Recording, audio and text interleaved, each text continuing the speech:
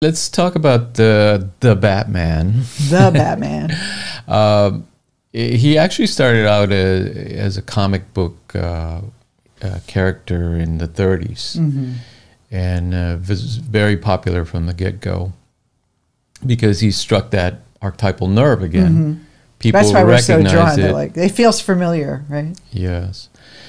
And the backstory is that his parents were murdered right in front of him, so he was orphaned from early on, and developed this fear of the dark and bats. And he fell into a well, and there were bats in there, and all came at him at once. It caused this trauma in his life. Yes, which represents kind of the hero's journey into the unconscious, into the underworld, and certainly facing the fear of the bat. It's almost like the comfort of the parent is gone, and now he's in the world alone, and now he's descended down into this well and to deal with these bats.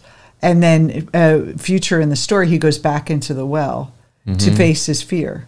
Yes, and the bat we know is a symbol of night, it's blind too. The underworld. They live in caves, so it's associated with that darkness, that unknown.